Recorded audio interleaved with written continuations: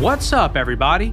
My name is Demetri Kofinas, and you're listening to Hidden Forces, a podcast that inspires investors, entrepreneurs, and everyday citizens to challenge consensus narratives and to learn how to think critically about the systems of power shaping our world. My guest in this week's episode is Kai-Fu Lee. Dr. Lee currently serves as CEO of Sinovation Ventures, a leading Chinese technology venture firm, and was formerly the president of Google China and a senior executive at Microsoft, SGI, and Apple. He's the New York Times bestselling author of AI Superpowers and is out with a new book titled AI 2041, 10 Visions for Our Future, which provides the foundation for today's conversation about the future of our world, what it's going to look like, and the challenges and opportunities that such a world will create. In the first part of today's episode, Kai and I discuss a number of key technologies that he believes will play a pivotal role in transforming our lives over the next 20 years, such as artificial intelligence and quantum computing, how these technologies work, and their application in fields such as autonomous driving and predictive analytics. Most of the first half, however, is spent on the subject of deep learning, which is a subset of machine learning, which itself is fundamental to many of the transformative technologies that we speak about today. In the second half, which is available to our premium subscribers, our conversation turns to the subjects of deep fakes and autonomous weapons, job displacement, as well as digital currency, and how to think about money in the type of post-scarcity world that Kai-Fu believes we're progressively moving towards, as the technologies we discuss today are increasingly integrated into our applications, devices, and systems.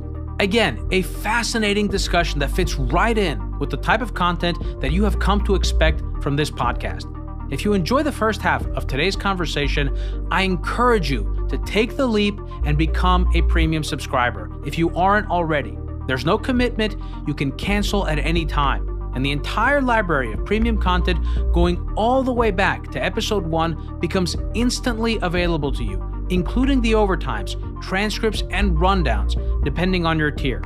So without any further ado, please enjoy yet another incredibly informative and engaging episode of Hidden Forces with my guest, Kai-Fu Lee. Kai-Fu Lee, welcome to Hidden Forces. Well, thank you. Thanks for having me. It's great having you on. I thought we started this recording 15 minutes ago, and I forgot to press the record button. It's funny, we're talking about the most advanced suite of technologies, and this is a clear example of both a very rudimentary technology and one which works fine, if not for the mistakes of the operator. So congratulations on your, what is your second book? Your first book was AI Superpowers.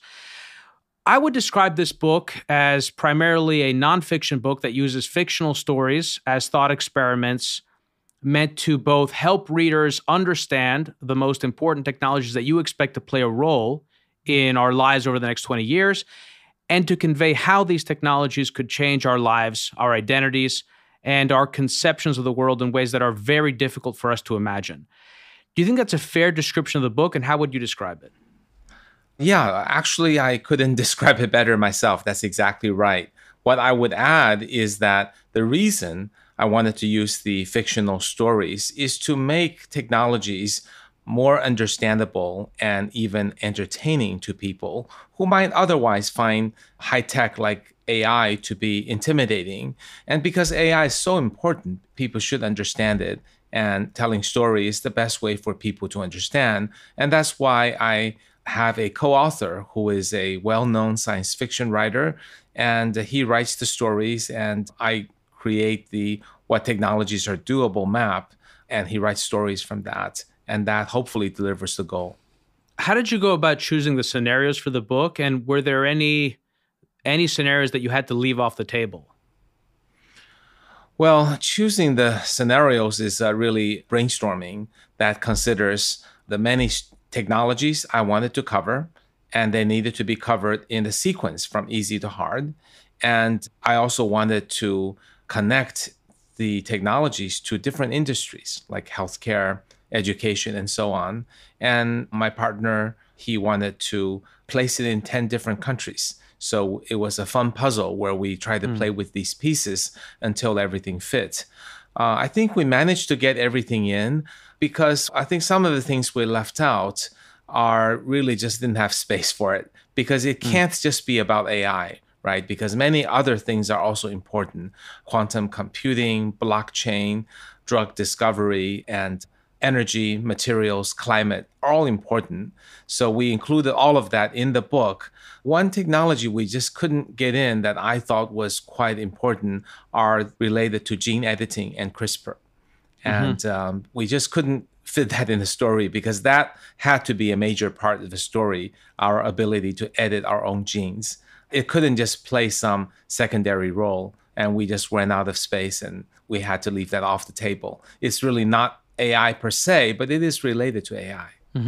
Yeah, I noticed that. I was going to ask you about it. You did get to fit in autonomous weapons, which is something I do want to ask you about.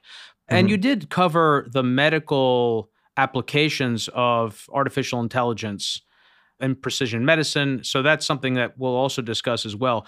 What are some of the misconceptions that you think people have around what AI is? And how do you think most people think about what it is? And what is it? How would you describe it? Right. So I think the first misunderstanding is that people think programmers program AI the way that people think if then else kind of rules. And it's true that once upon a time, 40 years ago or so, 30 years perhaps for some people, this type of rule-based approach was predominant in AI. But it was around 30 years ago, but really became dominant until the last 5 or 10 years. A new subfield of AI called machine learning became the dominant subsector of AI. And machine learning does not work at all with human micromanaging decisions. The way machine learning works is that it takes a large amount of data and figures out how to make decisions from the data. And the human doesn't really have an opportunity to micromanage and set the rules. The human just says, here's the goal, here's a bunch of data, and let AI figure it all out. The advantage of taking such an approach is that as you have more data, the decision making becomes more accurate. And that's why we see AI beating people as more and more data are gathered, running on powerful computers, training these smart machine learning models that eventually outperform people when trained on enough data. Yeah, no, that's super interesting. And that's something I want to discuss too, because it has implications for the social implications of AI, which is, for example, while there's a model for learning in these systems don't necessarily generate, or certainly they don't generate models that we can inspect and understand. And so they arrive at decisions in a way that almost feels like oracular, magical. And how do we incorporate such systems in our existing frameworks and regulatory models that rely on accountability and the ability to extrapolate from an event an explanation? That's something that I definitely want to discuss with you at some point. So there are 10 stories in the book, as we discussed. When I was preparing for this conversation, there were certain ones that really resonated with me that I wanted to cover. But as I started going through them, I realized, okay, well, these are actually structurally in order on purpose because they sort of lead the reader by the hand. And there's a lot of aspects of AI that are the sort of AI complex, so to speak, not necessarily deep learning, that are present in all of these different stories. So it isn't that just one covers one aspect. Right. The opening story, I think, is the one that is most, maybe relatable isn't the right word. It certainly is relatable in a way, but it's also the most believable because it's the most proximate to the world we live in today. And it revolves around a family in Mumbai who is signed up for this deep learning-enabled insurance program. And as part of that, the family uses a series of applications intended to improve their lives in a way that is ostensibly concordant with the objective function of reducing their insurance premium. What was your goal in telling this story, and what did you want readers to take away from it? Right. Well, people are concerned about large companies with a lot of data. And the example in this story is a company that is even larger than the likes of Google and Facebook because they produce social networks and e-commerce, as well as insurance. So it's combining several internet giants into one, and that allows it to learn from much more data from each individual, thereby providing excellent results on the AI, meaning they can optimize insurance premiums for individuals. They can help people pay less premium, which means for health insurance, it's help people get sick not as much, or don't get very sick, because those cost a lot of money for the insurance company and a lot of pain for the individual. So the second point related to that I wanted to get across is that even when the owner of AI appears to be highly interest aligned with the individual who buys the policy, things can go wrong. Because when people look at, why does Facebook or YouTube show me things that make me angry or frustrated or violent or waste so much time? And people can explain, as the documentary Social Dilemma has very well done, is that, hey, YouTube and Facebook want you to spend more minutes, and that helps them make money, but they don't care the quality of the content you see. So they keep showing you things that you'll keep clicking. And that's what causes the addictive behavior and the regret after you watch so much. But I wanted to present in The Golden Elephant a story where the insurance company and you want the same thing, which is don't get sick as much, be healthy, so you don't have to get the insurance company to pay for your illnesses. And yet, when it appears to be so interest aligned and well-meaning, still things could go wrong. So I wanted to get that point across. So this is really awesome. I read the first book that I had ever read on AI was a number of years ago. It was called Superintelligence. And I learned quite a bit about all the things that could go wrong with AI. Some of them very heady, sort of out there, theoretical, but some of them very concrete, related to the objective function in this case. Yes. What are some of the ethical and technical challenges associated with implementing this type of learning function, or this kind of targeted outcome, to more and more of the machines and applications that we interact with every day? Well, first, it's just the awareness.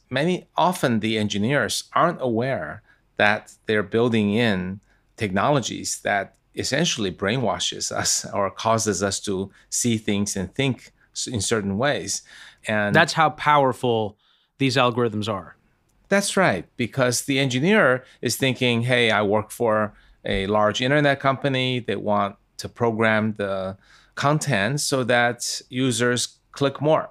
Seems completely reasonable, because people for offline grocery stores want people to come in the store and buy more and hang around more, and they give people coupons and whatever enticement. So it seems like a completely normal and commercial thing to do. But what is also people are missing is that AI is so powerful that when you tell it, go do one thing, maniacally focused on that, it will do so to such a degree of optimality and perfection that it can cause other bad things to happen. So to fix this, I think first the engineers and the product managers and CEOs have to realize what a powerful weapon they've got. And they have to build it carefully, considering multiple factors, not just how much money they make, how much we click, but also, is it showing quality content? Is it showing biased content? And how to control the quality of content, reduce fake news, etc. So I think the awareness, and then building in the processes and the tools that will help the products not to have some of the negative side effects. Well, this is the part of AI that I have always found the most interesting and fascinating, because it grapples with philosophical questions and concepts that people have been dealing with for millennia. And there are no good answers to these questions, or rather there are good answers, but there aren't any answers that we can definitively point to and say, aha, that's the right answer. And so what is the ethical dimension of this? Which is that there are no universal ethics that we can empirically point to and say, these are the correct ethics for society. So one, how do we as a society go about deciding, or first of all, do we have to make decisions about who we can entrust with making these decisions?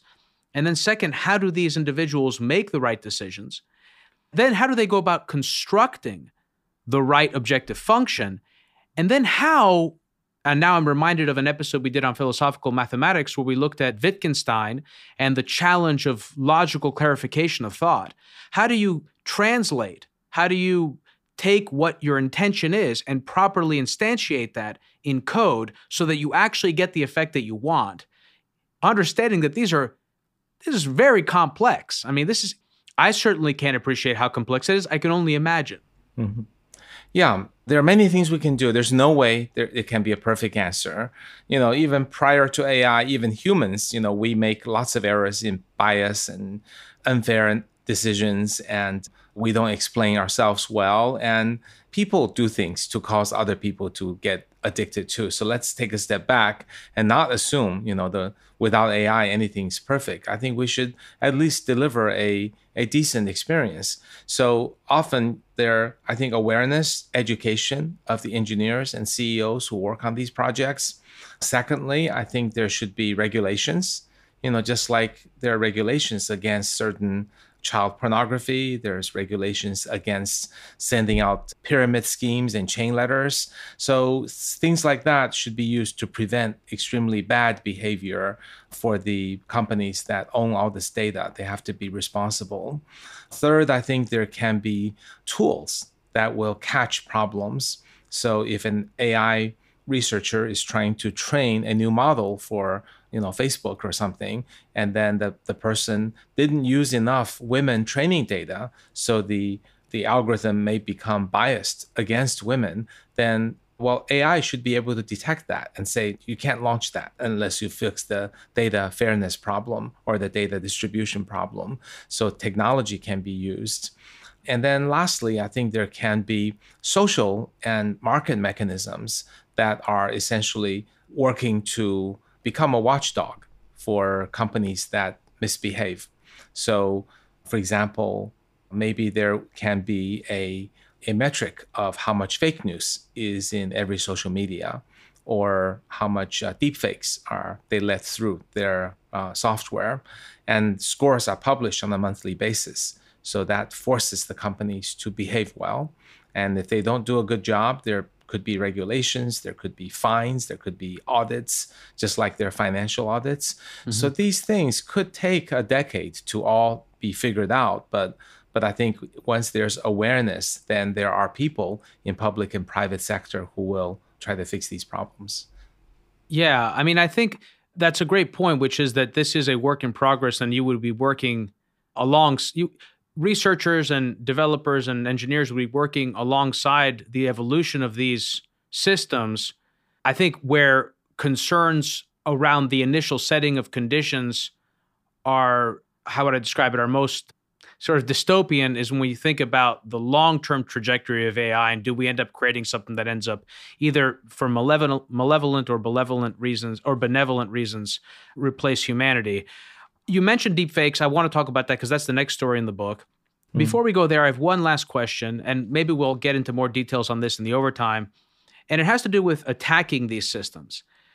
Do you envision ways in which attackers would attempt to either attack the objective function itself, trying to mess with the objective function, or the input data in order to, as another way, mess up with the output? Like, how do you see ways in which these systems could be vulnerable to attack? Yeah, AI security is yet another new field that's different. Just like when we had PC, the malware, usually messed with our Windows registry and did things to our computer, disabled it. When on mobile, often it's in there to steal the money. And then with AI, there are a number of ways that the bad people can get in.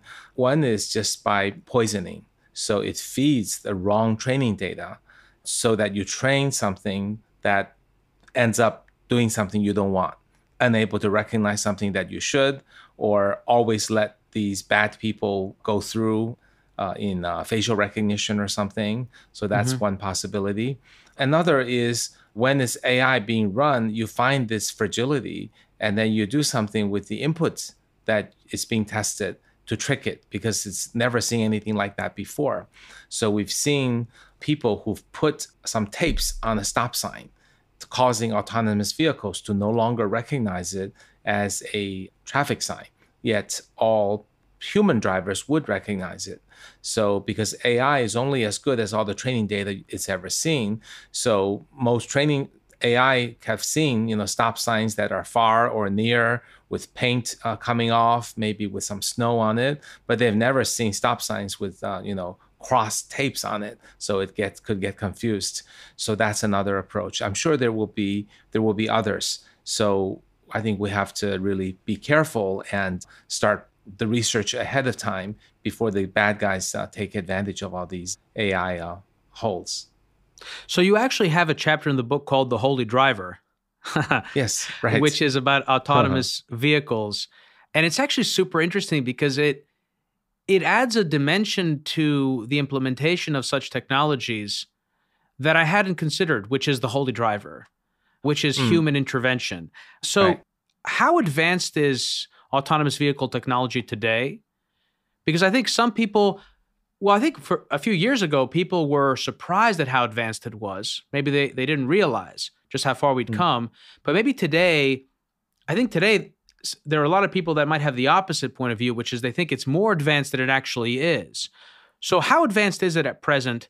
And, if you could sort of summarize how autonomous vehicles work, given without having to repeat everything we've already talked about how AI works or how deep learning works. Sure. So autonomous vehicles take a bunch of input and uses that to decide how to manipulate the steering wheel, the brake, and the accelerator, and so on.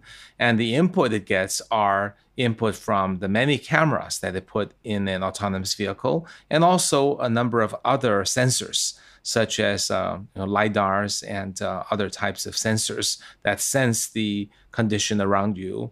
It tries to make out is that the shape of the thing coming at you. And then on top of that, it has deep learning trying to recognize from all these subjects, which are pedestrians, which are cars or trucks, and which are stop signs and traffic lights and sky and cloud. And then based on that, it's further trained on how to, continue to follow the road and the brake when the car in front of you stops. So it's a lot of complex issues. It takes a human some 40, 50 hours to learn how to drive. So this is not something trivial. And some people never learn. That's right. Yeah. So AI may not see all the data of all the permutations. So that's why today in constrained environments, AI already drives extremely well. So environments like inside a warehouse, drive a forklift. That is, AI can do so much better than people. In fact, if there aren't people around, they can drive really fast. And even with lights off, they can often still run in the warehouse. We actually have invested in such a company. And then as you go to more complex scenarios, in buses, AI can still do a decent job because that's in a fixed route and fixed stops.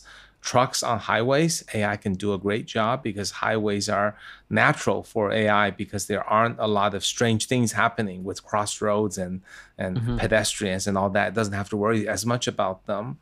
AI can also do better in well-lit conditions without a big storm or snow or something like that. So AI already drives better than people in the scenarios I told you about.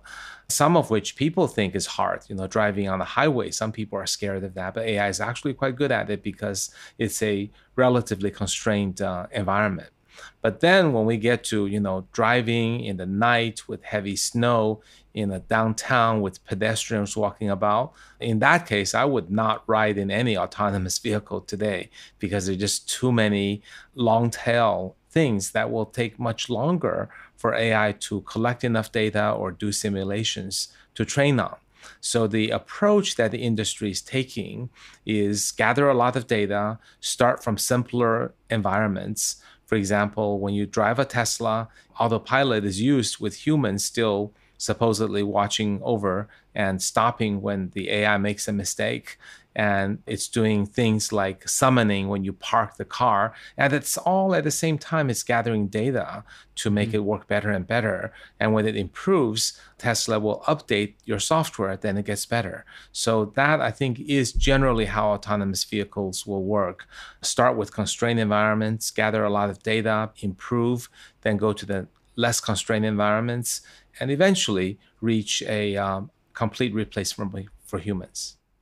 Yeah, two interesting conceptual observations One has to do with something you said very early on when we were talking about how most people conceptualize AI, which is a lot of people still, uh, probably older people, think of AI in very atomic terms.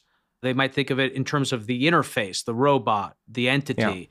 When people think about, in this context, in terms of autonomous vehicles, maybe the old way of thinking about it was Kit from Knight Rider, the car Right. itself. Yeah. But of course, in this case, the lessons learned by individual cars are not learned by that car. It's learned by the entire computational system that Right. informs each of those individual pieces of hardware. Number hmm one, I just wanted to reemphasize that point. But then I have a question, which is that is one way of thinking about intelligence or defining intelligence the ability to work well in environments of uncertainty or environments that are unpredictable? Is that how one way we can think about what an intelligent machine is? Well, I think that's one of the expectations of intelligence. And there are many other aspects, right? Being able to, analyze chess moves seems like a perfectly reasonable measure of intelligence until computers learn to do that. So what you just described is something that, yeah, humans can do and AI cannot yet do, dealing with unseen environments. But someday AI may be able to do that. So I think we can probably list, 30 or 40 things that we used to think made humans intelligent. And for the past 10 years, AI has been overtaking humans in some of these tasks, and yet others are still quite a ways to go. So one last question on autonomous vehicles, because this raises a lot of the social, ethical, political considerations that we touched on earlier, but in perhaps more immediate ways. One thing we didn't talk about, we talked about a little bit about the black box problem, which exists also here, right? Which is hmm in terms of how do you manage liability? Yeah. Who's to blame? And also, how do you determine how a decision was made? And if you can't determine that, well, then how do you assign blame, or how do you just go about thinking about that problem? That's one. And then there's the so-called trolley problem, which brings us back to the issue of ethics and the designing of objective functions. So one, maybe you can let our listeners know what the trolley problem is. And then more to the point, again, how is this an example of, for a technology that's right, we're dealing with it right now, how do we go about regulating the space? How do we go about managing this problem, which is that these systems are going to result in casualties specifically Right. and bad outcomes. And something I didn't ask you before is, should the metric of success simply be that the outcomes result in fewer bad outcomes than they would under the conditions of a human operator? If so, how much better should the outcomes be? In other words, how much value do we assign to the ability to simply understand why something happened as opposed to simply getting a better outcome, if that makes sense? Yeah, it absolutely does. These are very complex issues. I think first, the trolley problem is the case where a trolley moves by default in a particular direction. The driver has to push it in order to move it to another direction. So the trolley problem describes the dilemma that the driver faces when it's inevitable the trolley would hit, let's say, two people if the car were to kept going straight. But if the driver pulls the lever and moves it to another track, it would only hit one person. So is it morally right or wrong to pull the lever? Because if the driver doesn't pull anything, it's not his or her responsibility, but two people will die. If you pull the lever, you save a life, but then you're deliberately killing that person who would otherwise not have to die. And that person may be crossing the tracks thinking it's perfectly safe because the trolley car wasn't supposed to go that way. That's the ethical moral problem. And I think the autonomous vehicle problem is akin to that because computers, AI, will be making decisions on left turn, right turn, fast, slow that will have lives that ride on that decision. So I think the programming per se is not by rules. So you don't really say, if there are two younger people, one older people, then do this and do that. It's no human will ever have to program that. Think of it as more like programming, get people from place A to place B, and on the average, have the fewer lives lost. That's probably more or less the direction humans would give it.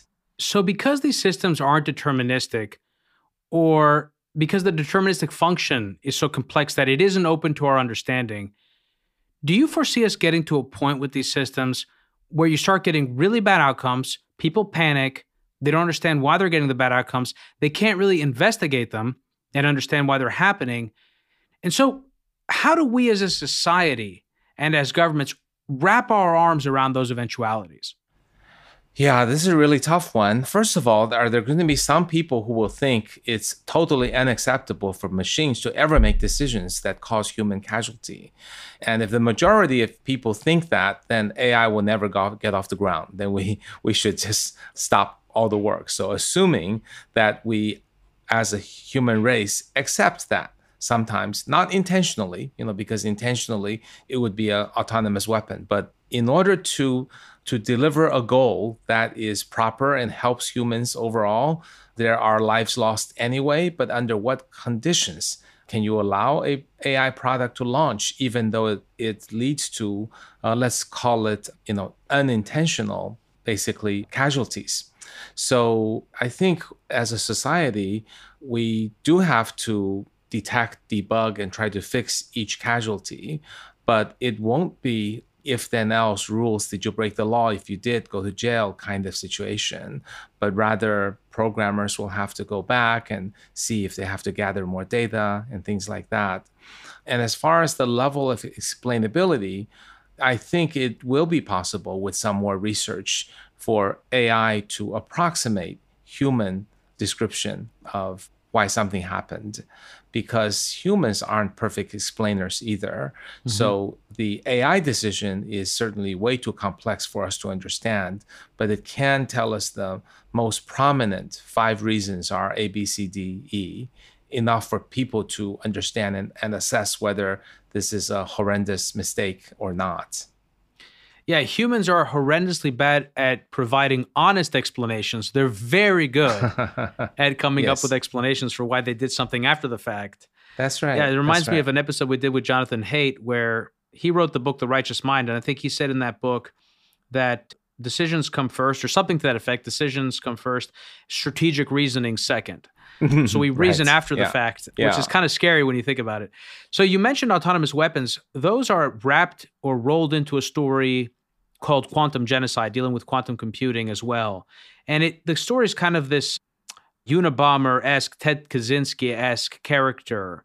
First of all, tell us a little bit about the story, and then use that as an opportunity to explain what quantum computing is, because I did one episode on quantum mechanics.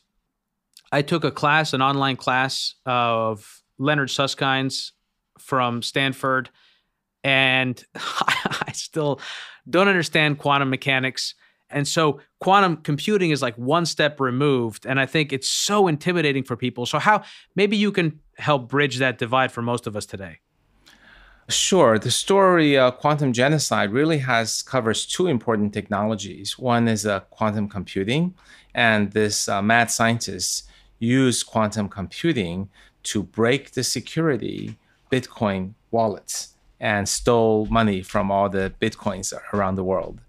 And he used this Bitcoin that he stole, tens of billions of dollars, to create autonomous weapons, which are these very tiny drones that we can hold on our palm. And these drones will recognize any face from a list of faces and attempt to assassinate them.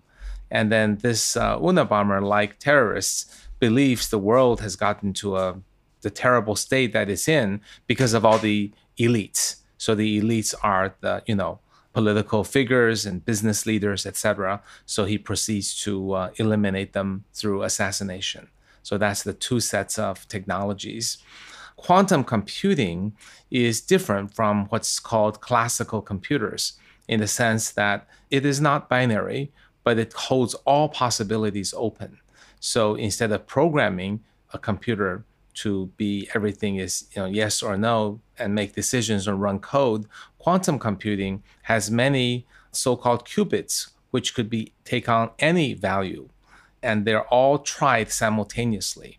So when you have 4,000 qubit computer, essentially have a super smart computer that can try all the permutations of 4,000 things. So imagine you're trying to still run an AI algorithm, or you're trying to, in the case of stealing Bitcoins, you're trying to guess the password. So think of it as you're trying to guess the password, but you're trying all the permutations of all the possible bits of a password at the same time, and out comes the answer.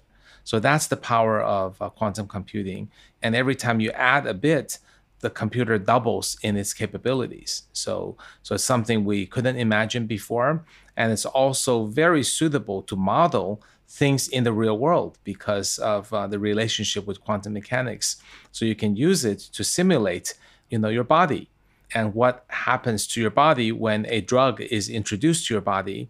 And then you can test the efficacy of drugs potentially one day without having to do much clinical trials anymore, because you're simulating the human body. And you can similarly simulate the world, simulate, effect of different types of climate control. So it's really directly simulating the world, while a classical computer is an arbitrary, tool that is much more limited.